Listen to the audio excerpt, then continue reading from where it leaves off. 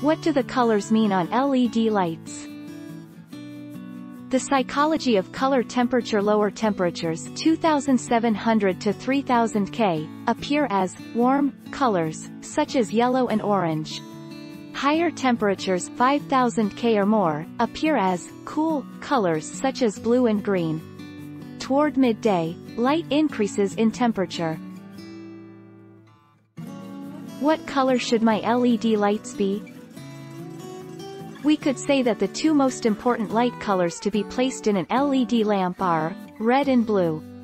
Red is the main component needed for photosynthesis and stem elongation inhibition. Additionally, it signals to the plants that there are no other plants above it and that it can thus have uninhibited development.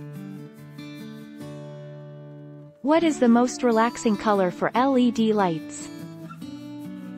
Blue LED lighting can also be used to increase blood flow, as the skin is also sensitive to the color blue, and can ultimately remove pain in the body and promote healing. Green is also a calming color, conveying hope, soothing and healing. Is red light bad for you? Red light therapy is generally considered safe, even though researchers aren't exactly sure how and why it works. And there are no set rules on how much light to use.